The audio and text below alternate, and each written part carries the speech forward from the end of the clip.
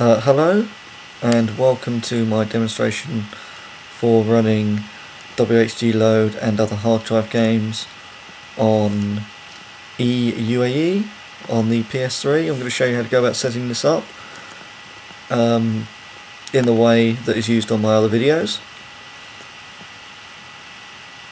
Basically I'm going to demonstrate how it's set up using OS X and E-UAE there. You can of course use Windows and WinUAE, whatever suits you. Basically we've got a fairly standard configuration set up here, so I'm going to start with the Amiga side of things. I have a base workbench set up that I pretty much use for everything, which is pretty similar to my actual A1200 setup. And if we go through here to the hard drives, see there is my standard workbench disk, and I've mounted as DH1 a drive which is actually on a micro SD card that I'm accessing, and you can see here that it just goes to a little folder called boot HD.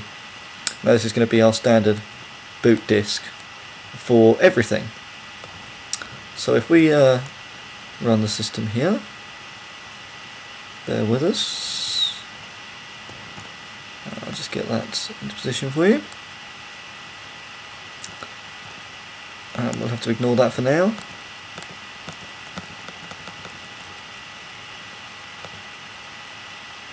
And we see here what we have is the Untitled workbench disk, or boot disk, sorry. There's workbench, this is the other disk. You don't actually need to do this from within UAE if you've already got a setup ready. You can literally drop the files into the folder. That's all you really need. And what we have here is just a few basic commands in C. Not everything, just a few to sort of get you going, to act as debugging tools, etc. Most importantly, WHDload itself. You notice I have a few older versions for the sake of compatibility. In the devs directory, you will probably require to have a few kickstart files correctly labelled. Information on what to do there can be found on various Amiga forums or on WHDload.de itself. Also included a few basic libraries, nothing special, mostly not required. And in S, a few key files, including my registered WHDload key. From here, the only thing we really need to alter here is the startup sequence. And what we got here is a very, very basic script. I'm going to be looking to be improving this over time. Maybe add a few other options of things that it could boot. But all it says is it looks onto DH1 and looks for a file called script. If that file exists, it runs it, execute DH1 script.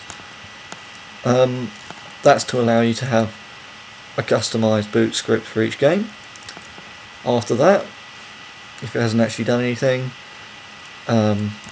we jump to the second drive, DH1, and we tell WHDload to run game.slave and to preload all the files to keep the in-game loading as quick as possible. And that really is it. That's the entire startup sequence right there. Nothing too complex. I do also have some WHDload prefs that are set up, including no write cache. Now this I find is quite important for this kind of setup. You do want this enabled, because what this does is that when you're saving your game in that's booted through WHDload, it will therefore save instantaneously to the hard drive that you are accessing. Now normally what WHDload will do by default is to save it into a RAM cache, and it won't actually write the files to the disk until you've quit the game.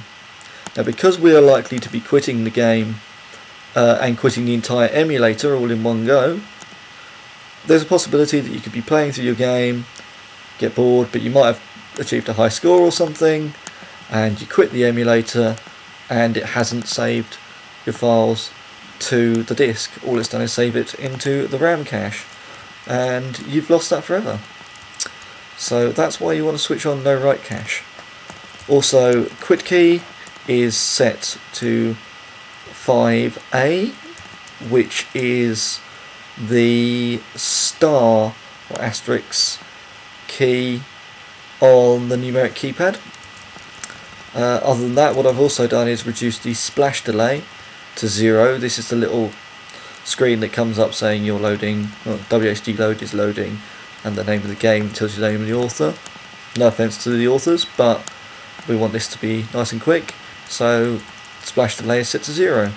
And that's all I've set in the WHDload, which goes in the S folder.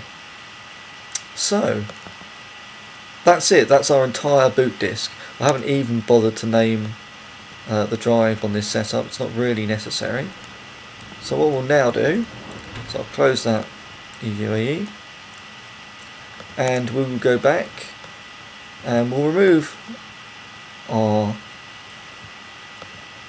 drive that we did have. We will relabel this one DH0, and we will also add a second directory in gaming, Amiga, HD, and basically you have lots, as well as having boot HD that we've just been looking, you just create a folder for every game that you want.